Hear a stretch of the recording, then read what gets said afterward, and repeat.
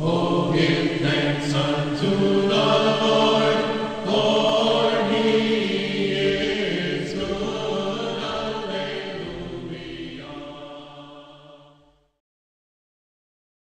Hello, everybody. Welcome to the Gospel Minute from St. Michael's Orthodox Church in Geneva, New York. I'm Steve Toby.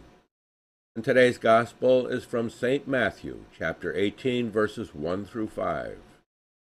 Today's Gospel message is one of humility and innocence, the humility and innocence of a child.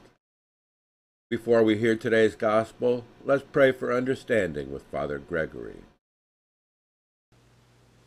In the name of the Father, and of the Son, and of the Holy Spirit. Amen. Illumine our hearts, O Master, who lovest mankind with the pure light of thy divine knowledge. Open the eyes of our mind to the understanding of thy gospel teachings.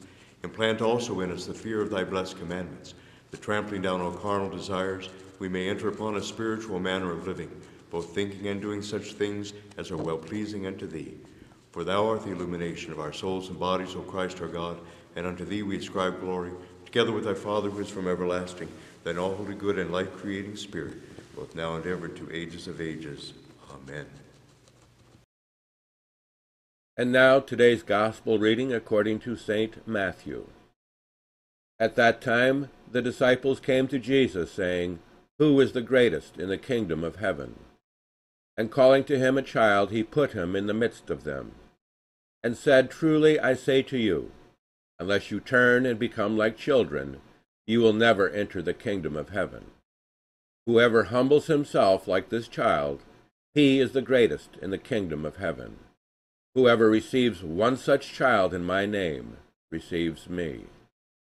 The Word of God. Well, have a good day, everybody, and I'll see you again tomorrow. And may God bless us all. In the name of the Father, and of the Son, and of the Holy Spirit. Amen. Oh, give thanks unto the Lord.